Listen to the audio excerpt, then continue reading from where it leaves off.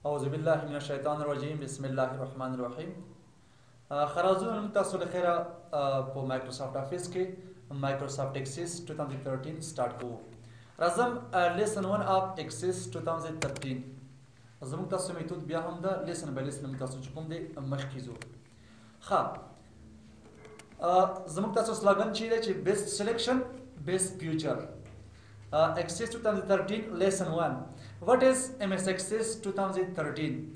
Microsoft Access 2013 څه شی دی؟ دا زموږ تاسو په ذهن کې راغلی چې دا Microsoft Access څه شی دی؟ ګوري ورته د ډیفینیشن په ساري چا سره مطلب کنفیکشن مه کوئ چې ډیفینیشن چې کوم دی ویریبل اکارډینګ ټو مایند قابل تغییر دی. یو قسم تعریف کوي بل قسم تعریف کوي. ښه دا د مایکروسافت سایډ نه چې کوم تاسو دغه تعریف ما راخیستی دی. Microsoft Access also known as a Microsoft Office Access. It is a database management system from Microsoft that combines the relational Microsoft JIT engine, database engine with graphical user interface. Microsoft Access سبا ځخلک سوی Microsoft Office. ښه دا وایي چې کوم د تاسو سره DBMS دی چې د تاسو سره DBMS لږ وروسته ورباندې کار کوم چې database management system څه شی دی څو قسمه دی نور. ښه او بل په دې کې چې کوم د تاسو سره ریلیشنل ډیټابیس جیټ انجن چې کوم دی دا څنګه دی وسره ایجاد شوی. ګوري ورته هر ډیټابیس چې کوم ځان تخپل دی اپریټینګ لپاره یو انجن لري. څه لري؟ انجن لري. په مایکروسافت اکسس کې تاسو کوم قسم انجن دی؟ ریلیشنل جیټ انجن دی. ښه بل تاسو کوم د لکانو په مایکروسافت اکسس کې یو بل حواله ده چې تاسو د لپاره GUI ګرافیکل یوزر انټرفیس دی. دا انوایرنمنت دی. دلته تاسو کولای شئ مختلف قسمه پروګرامونه سکو ډیټابیس هغه ډیولپ کو. software development tools زم تاسو سره it is a member of Microsoft Office. دا چې زم تاسو سره د Microsoft Office یو ممبر دی. suites of application include the professional and higher edition like professional plus. په خپل Microsoft Office کوم د مختلف قسمه څه لري؟ ایډیشن لري. مختلف قسم ایډیشن کوم دغه ریلیز شوی دی موږ تاسو سره. یو دغه موږ تاسو سره چې دی پروفیشنل دی بل تاسو کوم مطلب پروفیشنل پلس دی. نو زموږ تاسو کوم ایډیشن په نوم متعلق وو پروفیشنل پلس مایکروسافت اکسس 2013 پروفیشنل پلس. دا زموږ تاسو کوم دی ایډیشن دی اور sold separately. دا مطلب سپریټ هم خرڅېدلی شي پیکیج په شکل باندې. مایکروسافت اکسس سٹور ډیټا its own format based on the Access database engine. مایکروسافت اکسس کې کوم لم تاسو ډیټا څخه سٹور کوو دا ځان خپل سره لري یو جیټ انجن لري. څه لري؟ جیټ انجن لري. it can also import or link directly to data store in other application and database. موږ تاسو کولای شئ چې د مایکروسافت اکسس نه وسته باندې نور پروګرامونه څخه ډیټا امپورټ کو راوړو. بل تعریف نمبر 2 Microsoft Office Microsoft Access 2013. It is the product of Microsoft company which is used for database creating, operating and modifying. دا سمپل تعریف دی. Microsoft Access کوم دی Microsoft company product دی. څه د پرېس فرق کیږي؟ ډیټابیس سره باندې جوړول شي. کریټینګ څه مطلب؟ ډیزاینینګ جوړول. اپریټینګ به مطلب مخکمول شي. موډیفاینګ تغییر هم پکړول شي. ګوري دا خبر یاد کې ساتي کله چې تاسو مطلب مایکروسافت اکسس کې یو ډیټابیس جوړ کړ او غواړئ هغه خپل کلاینټ ته ورکړي نو کلاینټ په دې خبره پوهیږي چې وروره په خپل کمپیوټر کې بسو کې مایکروسافت افیس به انسټالوي بغیر دې نه دا نه رن کیږي. دا ورته ضرور دی. دا انوایرنمنت ورته ضرور دی ځکه همدا ضرورت ورستل شي اپریټ کې مخکې وېسه. یا نمبر 3 MS Access is a DBMS and sometimes also referred as a RDBMS. ګور ورته بعض خلک ورته DBMS وایي بعض خلک ورته وایي RDBMS وایي which is used for database programming. سره پرېس فرق وو database programming د پرېس فرق وو. ښه تاسو ګورئ ته مطلب دوه نظریات مخکې راځي چې یو DBMS بل RDBMS دی. چون دا چې کوم د DBMS کولای شي په دې RDBMS کې شمولیت مطلب ولري یا پکې دا مطلب چې کوم دی دا DBMS دا د RDBMS یو برخه ده. دیو جبر خلک ته وایي RDBMS هم ورته زه ورس ور باندې کار کوم چې DBMS او RDBMS څه فرق لري سره. سم RDBMS لکه بعض DBMS نه دي تاسو لکه تاسو ګورئ ورته مایکروسافت اکسس هم DBMS کې راځي هم RDBMS کې راځي. MySQL سرور دی یا مطلب تاسو کوم دی MySQL دی تر فایل میکر فور دا اوریکل DB2 انفارمیکس دا مختلف قسمه چې دي تاسو سره DBMS نه دي یا RDBMS نه دي. نیکسټ راځم دا د دې ورژن دي چې تاسو سره د مایکروسافت افیس ورژن دي. څه دي؟ ورژن دي. په دې مسله باندې ځان پوهیږي تاسو ګورئ ورته ورژن نمبر ریلیز ډیټ او جیټ ورژن او بل تاسو کوم مطلب سپریټ OS دی اپریټینګ سیستم دی او بل افیس سیوټ دی. لومړی ځل لپاره چې کوم مطلب مایکروسافت اکسس د دې ورژن چې وو 1.1 او د دې نمبر چې تاسو سره 1.0 و په کوم کال کې ریلیز شو 1992 کې 1992 او د دې ورژن چې تاسو 1.1 و کوم قسم سیستم کې کار کوو وینډوز 3.0 کې کار کوو. نمبر 2 ایکسس 2.0 د دې ورژن تاسو چې لکانو 2.0 د کوم کال کې جوړ شو 1993 کې د دې جټ چې تاسو ورژن 2.0 په کوم قسم وینډوز کې کار کوو وینډوز 3.1 x په کوم قسم کې راوته پیکیج کراوته مایکروسافټ افیس 4.3 پرو بیا وینډوز ایکسس فار وینډوز 95 د دې ورژن چې تاسو 7.0 په کوم کال کې راوته اگست 24 1995 3.0 چې کوم دې جټ ورژن او په کوم وینډوز کې به کار کوو وینډوز 95 کې به کار کوو په کوم قسم شکل باندې راوته افیس 95 پروفیشنل په شکل باندې راوته ګوري د دې نو شروع کیږي پروفیشنل دا خبره بل افیس 97 او ایکسس 97 وو د دې ورژن چې تاسو 8.0 وو په کوم کې جوړ شو جنوري 16 97 کې جوړ شو کوم انجن کې به کار کوو 3.5 کې به کار کوو کوم وینډوز میں تاسو وینډوز 95 کې کار کوو 98 کې مطلب 80 وینډوز کې کار کوو 351 کې او بل وینډوز 4.0 سروس پیک 2 ښه د دې تاسو کوم ته بل ډیره مهمه خبره چې پکې ده هغه دا چې په دې کې څه وشول بیا تاسو افیس 97 بازار ته وته په کوم غو پروفیشنل اینڈ ډیولپر دا ایډیشن مخکې راغلی اول چې تاسو پروفیشنل اوس سره غل پکې پروفیشنل اینڈ ډیولپر بیا ایکسس 2000 بازار ته وته د دې ورژن چې تاسو 9.0 کوم کال کې راوته جون 7 1999 کې 1999 کال کې چې کوم دغه بازار ته راوته په کوم قسم جیټ انجن کې کار کوو 4.0 سروس پیک 1 تاسو کوم وینډوز کې به کار کوو وینډوز 95 وینډوز 90 4.0 وینډوز 98 او وینډوز 2000 کې به کار کوو دلته ګوري مطلب یو بل غره وته پروفیشنل پریمی اینڈ ډیولپر غره وته افیس 2000 چې کوم ته دې پیکیج وي بل ایکسس 2002 دی د دې ورژن چې تاسو 10.0 دی په کوم کال کې بازار ته راوته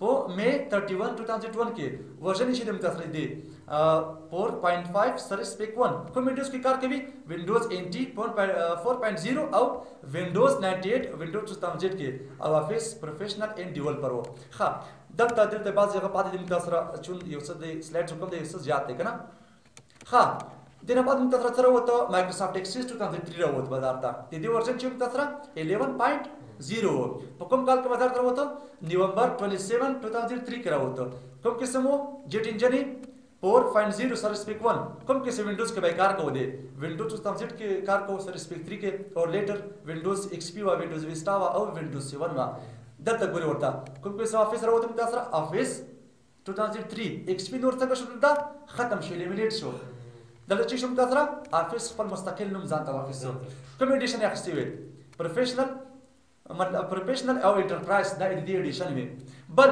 ایکسس 2007 د دې تاسو ورژن چې دی 12.0 جنوري 27 2007 کې راوت بازار ته د دې جټ انجن چې دی 12 دی او وینډوز ایکس پی سروس پیک 2 کې کار کوي وینډوز سرور کې کار کوي سروس پیک 1 چې وي او نیور اپریټینګ سیستم کې کار کوي دا اوس ګوري افیس 2007 چې کوم د خپل پیکیج لري پروفیشنل پلس الټیمیټ اینڈ انټرپرایز دا دې ایډیشن وي بل اور پس راشه 2010 ایکسس 14.5 چې کوم د 14.0 چې کوم د دې چې دی ورژن دی کوم کال کې جوړ شو جولای 15 2010 کې جوړ شو د دې جټ انجن چې کوم دی 14 دی کوم وینډوز کې کار کوي وینډوز سروس پیک 3 کې کار کوي ایکس پی 24 سرور کې سروس پیک 2 وینډوز سرور 2003 کې کار کوي ریلیز 2 چې وایي ووسی او وینډوز ویستا کې کار کوي سروس پیک 1 کې وینډوز سرور 2008 کې کار کوي وینډوز 7 کې کار کوي وینډوز سرور 2008 R2 کې کار کوي وینډوز سرور 2012 او وینډوز 8 کې کار کوي ښه د دې پیکیج کوم دی متصرف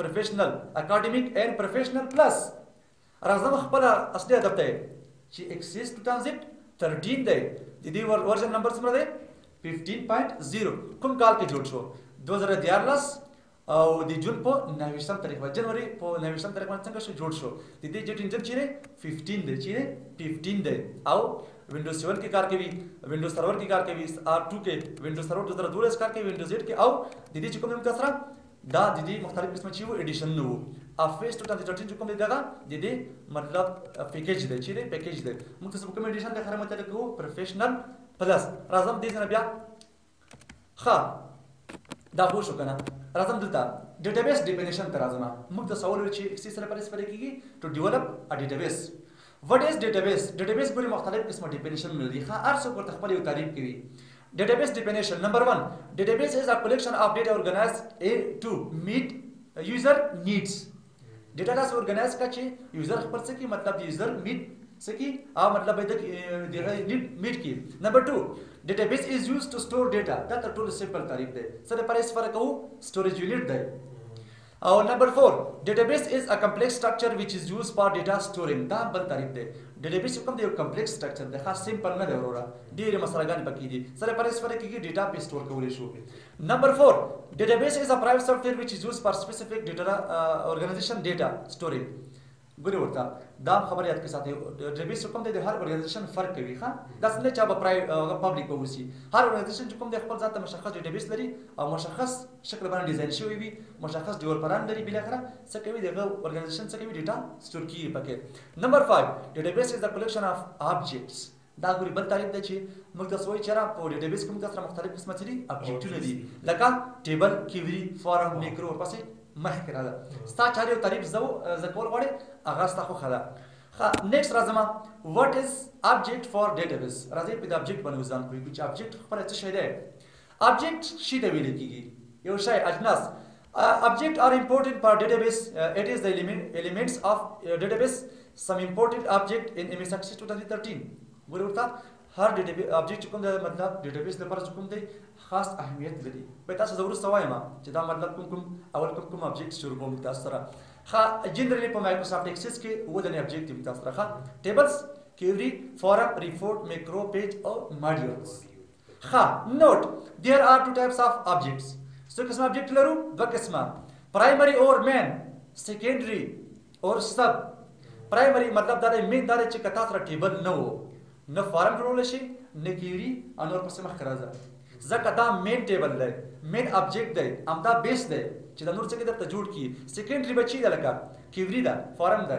خو تاسو سره کوم دی ټیبل چې کوم دی دا مین ابجیکټ دی کدا در سره نه وو بل کار باندې کیورا ته یو تکنیک باندې برم جوړ کی کوډ باندې هم جوړیږي خو تاسو سره کوم دی مین هغه ټیبل دی ښه object have their own task and property we will cover them step by step هر object کوم دی خپل ځان ته مشخص کار لري او خپل پراپرټیز لري لکه تاسو ګورئ به تاسو ورسوي چې مطلب ټیبل څه شی دی په دې مفصل هم کار کوو په پریزنټیشن دی باندې کار چې ټیبل څه شی دی سره پر استفاده کیږي څه قسم جوړیږي د دې وظیفه چې دا پراپرټیز چې دا کیوري چې دا فارم چې ورپسې مخ راځه ها وات از پروجیکټ بعض اوقات تاسو ګوري څه قسم خبره سره مخامخي کنفیوز پوینټ دی چې مایکروسافټ ایکسس ډیټابیس ان مایکروسافټ ایکسس پروجیکټ راځي دې مسله باندې ځان پوي کو عموما هر کله چې تاسو پروجیکټ دلته څه قسم تعریف دی وای ان اکسس پروجیکټ از ا سیټ اف ډیټابیس object چې دې د اکسس ډیټابیس object نه دي that can be used to work with data stored in SQL server tables جنرالي په پروجیکټ کې څه کار کیږي هغه ټیبلونه چې هغه په SQL server کې سٹور شوي دي سره تاسو کولای شو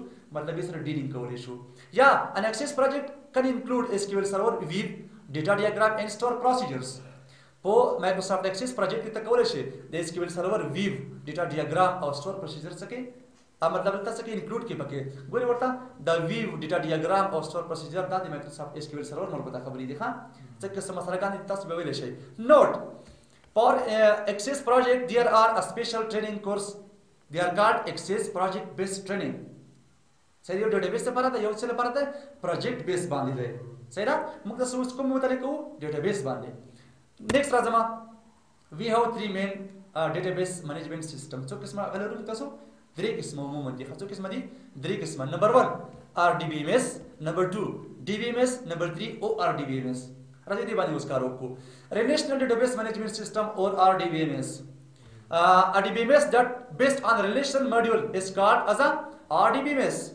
relational module is the most successful module for all three modules designed by EF Coded ګورې ورته دا یو عالم وخه یو عالم چې هغه د IBM کمپنۍ کې به کار کوو نو میچو EF Coded د چې کوم د ریلیشنل ماډیول څخه پیش کړ په خپل ریلیشنل ماډیول از د بیسټ اف د تھیوري سیټ ان ریلیشنل اف میتھمیټکس موږ تاسو پرېږدي کې یو مثلا په نام د سیټس او اړیکه ریلیشنل چورته وي دا یې بیس باندې څخه جوړ کړ صحیح شو. نمبر 2 DBMS system چې کوم د تاسو database management system, a group of program that manipulate the database and provide an interface between the database and the user and the database or other application programs.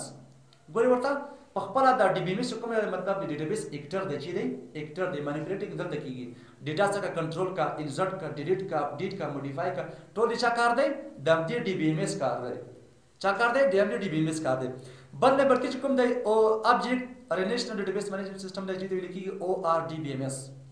بعض DBMS لري چې ګوري ورته DBMS capable of manipulating audio video and graphic data. د لپاره څه استفاده کوه ORDBMS استفاده کا. نیکسٹ راځم database management system. ګوري ته تاسو بعض طریقونه چې کوم دي کوو. نمبر 1 collection of interrelated data دا چا کار دی دا DBMS کار دی. نمبر 2 set of programs to access the data ډیټا لپاره چې کوم دا څه کوي اکسس درکوي درته. نمبر 3 database DBMS contain information about the particular enterprise د مشخص particular enterprise باره کې چې کوم دي تاسو انفارمیشن در مطلب ګیدر کوي. نمبر 4 DBMS provide an environment that is both convenient and efficient to use. هم convenient دی هم efficient استفاده کوي. نیکسٹ راځم purpose of DBMS systems. اوس داس د کوم چې دی DBMS system څه purpose دی. DBMS system या database management system are developed to handle the following difficulty of the typical file processing or FPS support by the covenantal operating system. ګوري ورته بعض دغه 15 شپږ دنې مسلګان دي چې دلی هندل کول لپاره متاسه کول ام دنه استفاده کوله. نمبر 1 چې موږ سره ډیټا redundancy or inconsistency دم تاسو ورسره وایي دا چی دي. Number 2 difficulty in access data. Number 3 data solution or multiple file formats. Number 4 integrity problems. Number 5 a mix of updates. Number 6 concurrent access by multiple user. Or number 7 security problems. د دې لپاره څه کوو موږ تاسو DBMS system څه کوو استفاده کوو. نیکسٹ راځم فایلز باره کې اوس خبرې کوو چې what is files. فایل چې کوم دی مطلب اکارډینګ ټو دیئر فنکشن چې کوم دی مطلب څه کوي دوی خپل مطلب ګټه کوي شوی دي. ټایپس اف فایلز وی هاو 3 ټایپس اف فایل اکارډینګ ټو نیچرل. په کوم عدالت کې کوم تاسو درې قسم چي دي فایلونه دي. نمبر 1 ماستر فایل چې دی ماستر فایل د ویل کېږي چې they are the last updated file. هغه فایل نه چې هغه ماستران دي چې دي ماستر فایل نه دي مطلب. نمبر 2 transaction file file in which processing stage په کوم چې کوم څنګه موږ سره هغه د پروسیسینګ په سټیج کې وي د سوي ټرانزیکشن فایل ورته. نمبر 3 بیک اپ فایل فار پرپوزز اف ډیټا پروټیکشنز د پروټیکټ لپاره څه فرق کو بیک اپ اخلو. بیا نمبر 2 ټایپس اف فایل اکارډینګ ټو فنکشن د فنکشن نه غواړي چې کوم تاسو دوه قسمه فایل نه دي.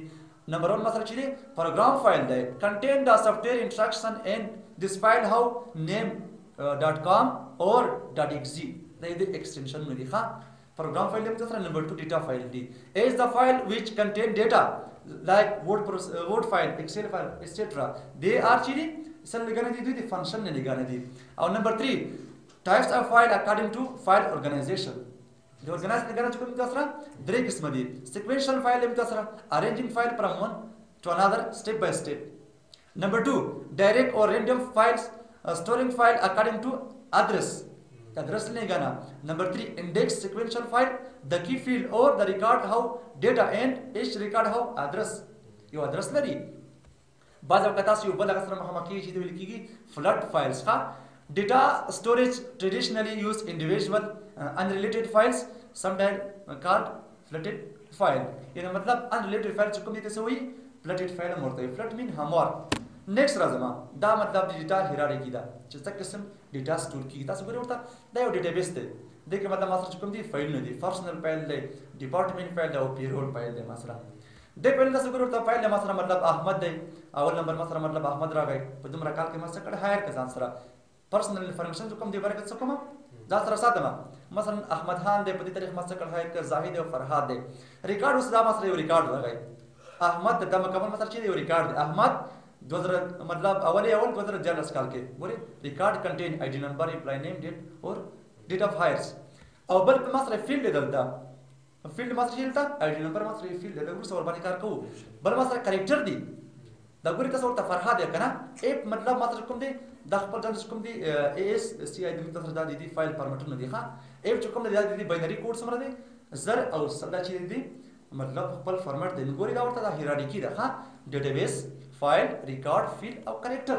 دا هیرارکی وڅ کیږي په نظر کې ونیول کیږي نیکسټ راځم ټرمینالوجیز دي چې بعض ټرمینالوجیز زیات مهم دي تاسو سره مخامخ کیږي ټرمینالوجیز مين کوم اصطلاحات چې تاسو سره مخامخ کیږي ښه نمبر 1 ډیټابیس کوم تاسو کلیر شو چې a collection of integrated and related files صحیح شو نمبر 2 data is the raw form or unprocessed form of information صحیح شو چې کوم انفارمیشن باندې مطلب کار نه وشي د سوی ډیټا ورته وي نمبر 3 انفارمیشن از د کلیر اور پروسیس فارم اف ډیټا چې کله ور باندې کار وشي به ورته وي تا بیا هم تاسو د ویل چې څنګه موږ تاسو انفارمیشن دي نمبر 4 اپریشن manipulating of data after capturing from different sources چې کله موږ تاسو مطلب ډیټا چې کله کیپچر کړه مختلف قسمه ریسورسز نه په موږ تاسو کو اپریشن پکو عملیات پکو نمبر 4 ډیټا کیپچرینګ getting or capturing data from some specific source د مشخص منبع څخه ډیټا gather کو کنه ایته سوی ډیټا کیپچرینګ ورته وي نمبر 6 فایل a collection of related records صحیح شو نمبر 7 record a collection of related field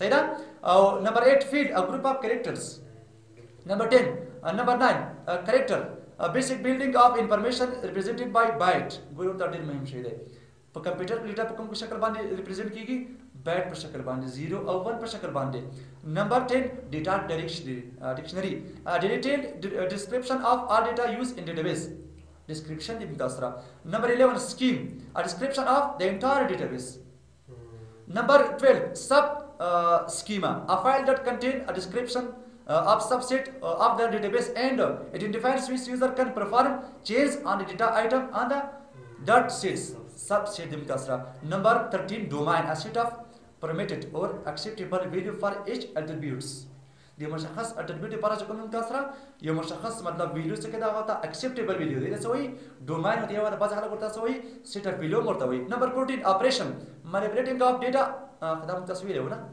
next راځم selection data manipulation that eliminate row according to certain criteria projection کوم تاسو باندې کار کوو رو باندې کار کوو ښه projection 16 تاسو کوم دی projection دی data manipulating that eliminate columns in the table په کالم کې کوم تاسو کوم تکرار وړل شي تاسو یې ته ویل کی چې projection نمبر 17 joining data manipulating that combine two or more tables دوا درې یا ځل ټیبل چې سره یو کې تاسو وایي joining ورته وایي نمبر 18 link related table in the relation database together یو ځای کول د ټیبل نو په کوم ټیبل کې په کوم قسم ډیټابیس کې په ریلیشنل ډیټابیس کې نمبر 19 entity a generalized class of people place or thing object for which data are collected या stored for example teacher car etc 18 د تاسو چې په حقیقت کې په ایکسس کې ټیبل دی تاسو چې ټیبل تم تاسو نه مخلو identity ورته وایو ښه بل تاسو کوم دی نمبر 20 identity types دی ښه a collection of identities that are share common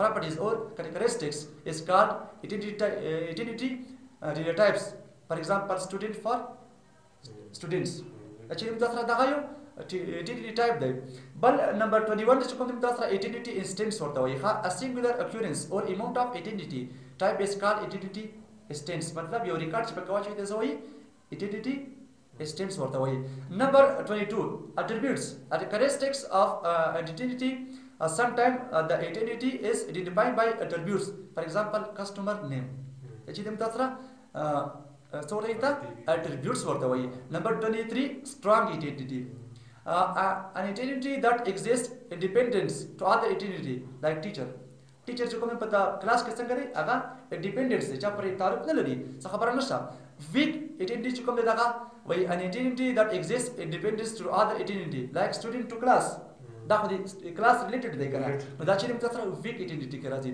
نمبر 25 degree of relational the number of identity that participate in a relationship څنګه چې مطلب څه کې یو ځای کې سره تاسو وایي یې د ویل کېږي چې degree of relationship next راځو دا تاسو کړی مکمل کار باندې کړی چې تاسو ګورئ دا یو ټیبل دی ښه ID number name program of fees ښه ID number د تاسو چې دا یو فیلډ دی چې فیلډ دی او دا مکمل ما سره چې دا مکمل تاسو ویل شي فیلډز یا الټربیوټس ورته ویل شي صحیح شو بل تاسو ګورئ دا تاسو چې ایډنټیټی ریکارډز دا تاسو ګورئ احمد ما سره په BCS پروګرام کې 5000 روپۍ چې فیس دی صحیح شو بل نمبر 1 2 3 is called record or identity stains د متاثر نه د چې د متاثر یو سنگل رو ده. attributes mean column or field. attributes څه مطلب دی؟ هم د کلم معنی ورکوي هم د فیلډ معنی. تاسو ګورئ ورته نه مطلب چې دا یو فیلډ دی کلم دی. بل tuple occurrence or instance څه مطلب دی؟ رو معنی ورکوي. ښه دا تاسو ګورئ ورته دا مکمل یو رو ده. تاسو ګورئ ورته یو احمد BCS په دې شکل کې کوم متاثر چې د متاثر رو ورته وایو. بل relational identity mean table. صحیح شو؟ کلیر شو؟ دا مسلګانې ګوري یاد کړئ دا بعض اوقات تاسو د ټرمینالوژي استفاده کوو بیا پکې ګڼ څه شي چې دا ټیوبل چی شو رینیشر چی شو. نیکسټ راځم ټایپ اف اټریبیوټس. ښه ټایپس اف اټریبیوټس مین د اټریبیوټس ډولونه. موږ ته سره تقریبا 15 قسمه اټریبیوټس دي. ښه نمبر 1 شي موږ ته سره سمپل اټریبیوټس وای ان اټریبیوټس that cannot be broken down into more meaningful components like ID, phone number, NIC etc. بعض داسې فیلډونه دي چې خاص تاسو نشئ کولای هغه څه تقسیم کړئ. لکه دا اوس ګورئ ID نمبر سنگل فیلډ دی زه په بل نوم نشم تقسیم کولی. دا څه وایي؟ سمپل اټریبیوټس ورته وایي. نمبر 2 composite attributes. An attributes that can be broken down into more meaningful components like name, first name, last name. تا ډیوایډ کړ کنه بریک ډاون دی کړ. دا څه وایي؟ composite attributes ورته وایي. او نمبر 3 single value attributes دا سره an attributes that can take one value from given identity instance like gender. تاسو ګورئ ورته په جندر کې صرف یا میل راځي یا فیمیل راځي صرف سنگل ویلیو باخلي. دا څه وایي؟ لکه سنگل ویلیو attributes just one selection. او نمبر 4 multiple value attributes and attributes that can take more than one value from given identity like color of flags.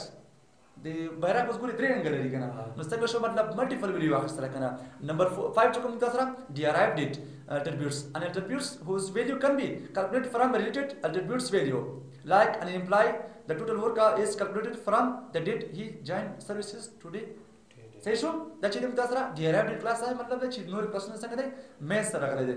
نیکسټ راځم کی تر راځم ستر راځم کی بنځن پویو چې دا ډیر زیات اهمیت لري. ښه ټیبل کې دی بل مفصلا بیان کار کوم چې پرایمری کې چې د څه خبرې دي خلک اوس پیډنس کو کانسپټ لپاره کیز مینز شي کلیګانې سو قسمه کلیګانې متصل تقریبا لس قسمه کلیګانې دي. ښه لیست ما سره شته. نمبر 1 پرایمری کی دا چې د متصل پرایمری کی a field or group of fields that uniquely identifies a given identity in a table. دا صرف یونیک ویډیو اخلي ساخلي یونیک ویډیو لکه NIC غونډه ټلیفون نمبر غونډه ID نمبر غونډه دا به صرف یونیک به وي څه قسم به وي یونیک به وي. ښه زه وروسته تاسو وایم چې مطلب کوم ټیبل چې پرایمری کې لري تاسو وایي او کوم چې مطلب پرایمری کې نه لري تاسو وایي. ښه وروسته ور باندې کار کوو. نمبر 2 فورین کی a key primary key of one table that appears as a attributes in another field or fields and acts to provide پرین کې څه مطلب دی هغه کې دی ویل کې چې هغه په چایلډ ټیبل کې وي. ښه کوم ټیبل کې چې وی چې مطلب دا پرایمری کې سره ریلیټډ وي وروسته ور باندې کار کوو. او نمبر 3 چې کوم دا سره سوپر کی د چې دا کارو سوپر کی a column or set of columns that uniquely identifies a record within a table. دا چې موږ سره a column دی یا مطلب set of columns دی دې څه وایي سوپر کی ورته وایي. ښه او نمبر 4 candidates کی simple کی او unique کی درې نمونه لري. ښه of identity set in minimal super key like customer ID is candidate key for customer or account number is candidate key for account. تاسو ګورئ ورته بعض اوقات تاسو سرچینګ کوئ په یو کې باندې پیدا نشو نو په دویمه کې به تاسو پیدا کوئ. دا څه وایي کandidate کی ورته وایي. که پرایمری کې کار ونه کسو کا کandidate کې باندې سرچینګ وکړه دا راځي بیا. او نمبر 5 کوم تاسو composite کی دا. ښه when there are more than one key primary key in a table چې کله تاسو more than one key شول په ټیبل کې تاسو وایي composite کی. او نمبر 6 چې کوم تاسو الټرنیټیو کې د تاسو the candidate key that are not selected as a primary key of identity. صحیح شو؟ نیکسټ راځم history of the relational database module راځي دی باندې اوس کارو چې دا کوم څه دی سم تاسو مخ کور باندې رونه واچوله. ښه the relational database was invented by an IBM researcher named Dr. E.A. Codet. So go Dr. Codet. Dr. Codet wrote 12 rules of relational database in 1985. This rule was guidelines for relational database designing. دولس قوانین ولیکل په 1950 کال کې ډاکټر کوډیټیو د نن چې کوم تاسو ډیټابیس استفاده کوو دا د همدې رولونو پایده ده چې همدا رولز دي نوښت کړل بل اخره خلکو ته پرووایډ کړل ام دې مخه کوم دی روان دي. نمبر 1 د پرمیشن رول ګارانټیز اکسس رول دي سیستماتیک ټریټمنټ اف نرو ویډیوز دي. نمبر 4 ډاینامیک آنلاین کټالاګ بیسډ آن ډیټابیس ارنیشن ماډیول دی. نمبر 5 comprehensive data मतलब सब language rule the. नंबर 6 weave update rules the. नंबर 7 high level insert update and delete rules the. नंबर 8 physical data independence है. नंबर 9 logical data independence है. नंबर 10 integrity independence है. नंबर 11 distribution independence है. नंबर 12 non versionable या non version rules the. Note DBMS in RDBMS just support more than 7 to 8 rules, not all 12 rules. دا پوینٹ یاد کے ساتھ ہی RDBMS یا DBMS جو کم دی دا مکمل 12 قوانین نہ سپورٹی بھی یا اور یا آتا سپورٹی بھی. صحیح نا. نیکسٹ رازمہ database functional falling into 3 general category. Number 1 transaction database. Number 2 decision support system یا DSS hybrid database. پاس رمتا تاسو پیلن کار نه لرو ښه. صحیح نا. موږ تاسو لاندې سره کار لرو. database data from fall into 3 general categories according to data. دا چې کوم د ډیټابیس په څو برخو کې شوی په درې برخو باندې ښه. نمبر 1 ماستر چی دی ریلیشنل ډیټابیس اوس په لینو کې راغلو. نمبر 2 هیرارکل ډیټابیس. نمبر 3 نیټورک ډیټابیس. صحیح شو. وای if the data is stored as a tabular form when then it is called as a relational database. کله چې تاسو ډیټا په ټابلر شکل باندې خرڅ شولا ټابلر کلمه موږ تاسو ورسره فارم کې وایو ښه ایت تاسو ویل کانو لکه په دې شکل باندې. نمبر 1 کوم تاسو دا ریلیشنل ډیټابیس دی. په ایکسس کوم تاسو کوم قسم ډیټابیس جوړو ریلیشنل په اس کیو ایل سرور کې هم دا قسم او دا سر پسې مخ کړه دا. نمبر 2 when data is organized in the tree structure is called hierarchical data. ګورئ په کوم شکل دی تاسو دا د ټری په شکل باندې دی. او نمبر 3 when data stored as a graphs representing a relation between object is referred as a network database. دا په کوم شکل دی تاسو نمبر 3 نیټورک په شکل باندې دی. نیکسٹ راځم relational language دی اصلي موضوع سره راغله. The two main languages that we have emerged from relational database are number 1 structured query language or SQL. Number 2 QBE یا query by example. ها دا تاسو کوم د لکانو دواړه په مایکروسافټ ایکسس کې استفاده کوو. ښه چیرته په مایکروسافټ ایکسس کې تاسو کوم دغه روان دي. ښه په SQL باندې مفصل خبرې کوو چې what is SQL. ښه اول لګل تم تاسو معلومات لاس راوړو QBE in Microsoft Access. In this section we survey the QBE version supported by Microsoft Access while the original QBI was designed for text based display environment. عموما سره پر استفاده کوو دغه text based لپاره استفاده کېدو. خو Access QBI is designed by graphical display environment and according to is called graphical query by example یا QBE. QBE مرته ویل شي according to what? According to graphical user interface.